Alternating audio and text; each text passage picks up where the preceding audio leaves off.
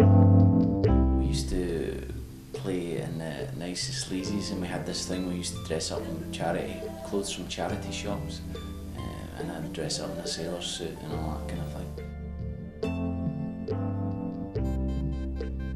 I think we were averaging about 1993, 94, 95, I reckon we averaged about 100 gigs a year, you know.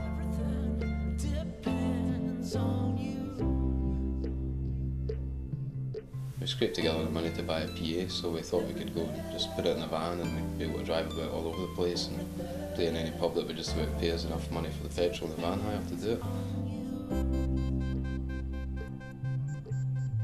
James, the singer, sort of sauntered up to me afterwards, and without making any eye contact said, "Are you quite into coming along for a bit of a jam or a rehearsal?" I said, "Yeah, of course." Bumped into James and Derek in a pub called Nicest Sleazies in Glasgow. And I'm sure the only reason I get into the band, or the main reason I get into the band, was because I had a couple of really good suits that my dad had made when he was a younger man in the 70s. We kept ourselves very busy, and basically on the idea that if you just keep working and doing lots of things, somebody is bound to see you, or you're bound to kind of get recognised by someone in the press or whatever, and it makes it all worthwhile.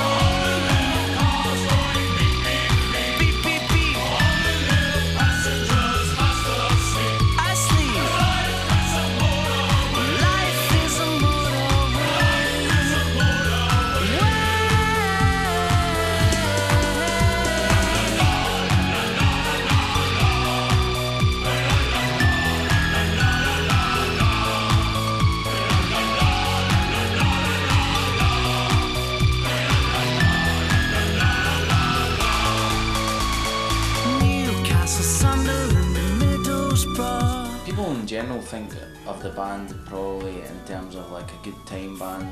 I mean, maybe they've got a point. I've always hated drummers that sit at the back and kind of, you know, hold it down. I think Joe Bloggs in the audience would prefer to watch a drummer who was having a good time. We played in Wales one night, and they did a kind of an information screen. Our manager went up and got them to type in the band tonight are looking for somewhere to stay. We used to drive up to Perth, Fort William, Oban. If anybody saw us, they wouldn't, you know, whether they liked us or not, they probably wouldn't forget about it. That was the main reason, you know, that we were able to do so many gigs. We did have a good, strong following.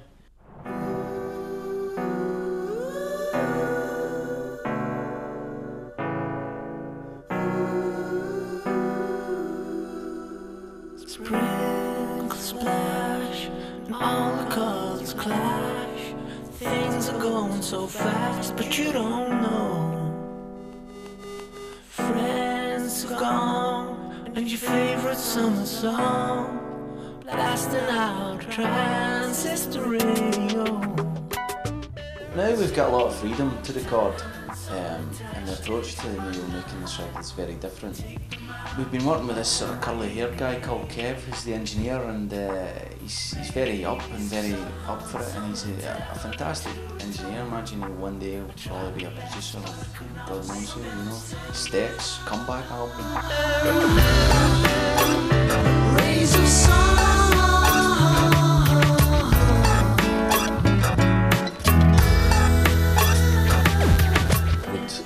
In the past, we'd been working with people and influences that maybe found ourselves not compromising so much, but maybe diluting what we were originally all about.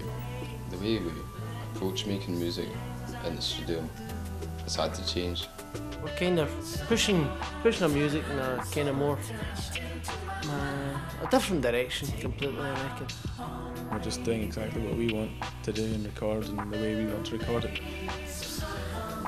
I'm not saying we're cutting edge, but if you want something that's different, you've got to kind of embrace some of what's available, you know, to musicians these days, which is basically technology.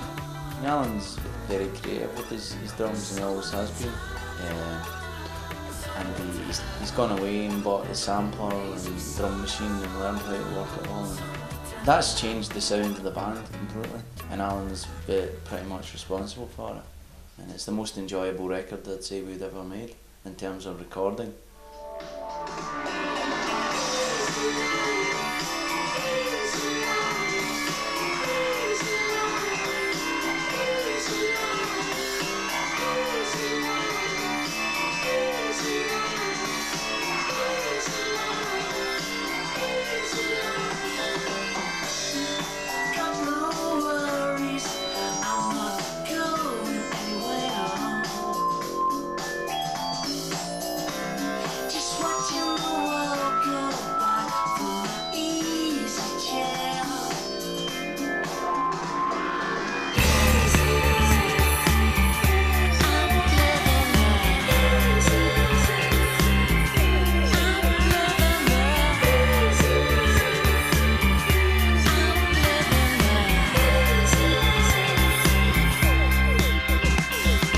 Easy Life, which Derek wrote, the lyrics to the song are actually about our manager Jerry, and Derek, it's basically about Jerry living the easy life and waiting for the postman to come and inviting the postman in for a cup of tea and stuff. Derek's got a fantastic nature. He's it's like a gentle giant. He's a very nice guy. He's kind of spends all his time eating. That's his main kind of thing. He'd prefer to have a conversation about the tomatoes in the shop in the high street near the studio than a synthesizer sound. And you know, if you ask Derek if he's got a good sound, he's more than likely to go reaching into his bag for a packet of hula hoops and say, what about that sound? Mark is a bit like a Jack Russell Terrier. He's kind of small, wiry, weird. But he's not as weird as everyone makes him out to be. Craig is a guy that he sort of joined the band last year. He started off as a driver, then he moved on to a roadie, and then he moved on to a percussionist and a member of the band. So I don't know, maybe this time next year he'll be the singer. Ken's a bit of a sort of playboy figure. He's into music, but he's also into flying his hang glider, and he's very into kind of women and drinking, and every time a new synthesizer comes out in the music shop in Glasgow, he goes down there and buys it and comes in with this great new sound.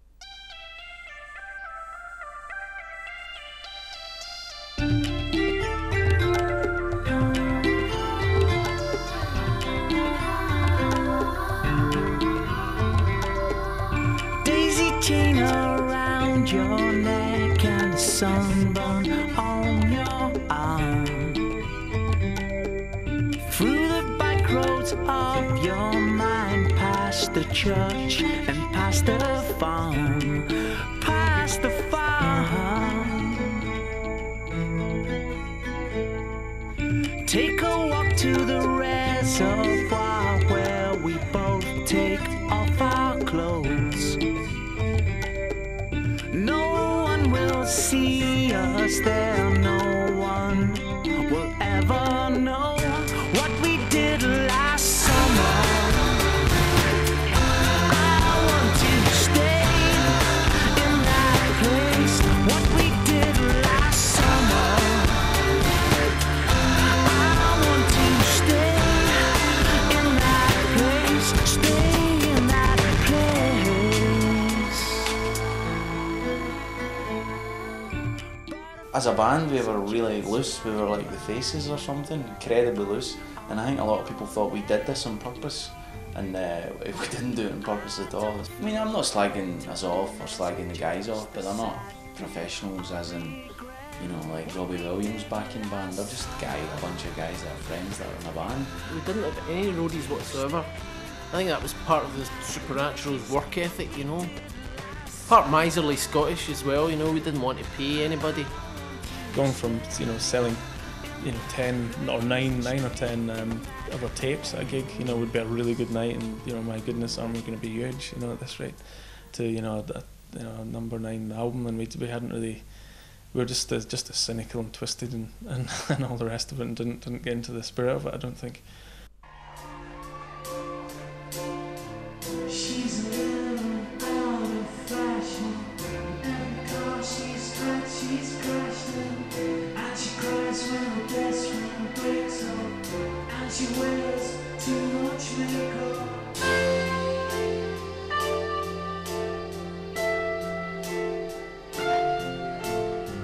And when she's overweight, you say she's looking great. When she goes on about her career, you pretend you are all ears.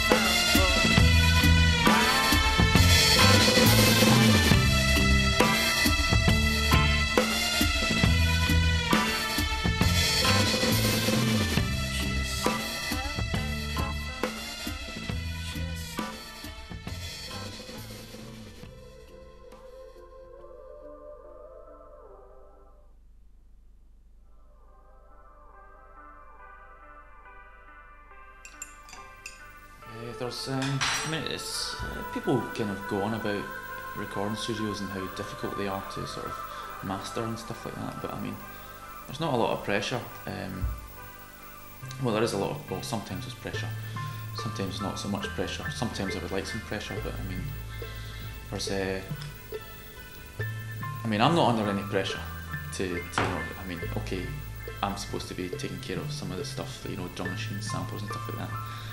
And occasionally that gets a bit tricky. But I mean, I think it's all about enjoying yourself in the studio, really. It's if you're not enjoying yourself and you're sort of feeling strung out about something, then I think you shouldn't really be in a band. You should be working in an office or something like that. And you should get you know, other people to do it. I don't think making music is all about relaxing and making sure that you're happy with what you're trying to do.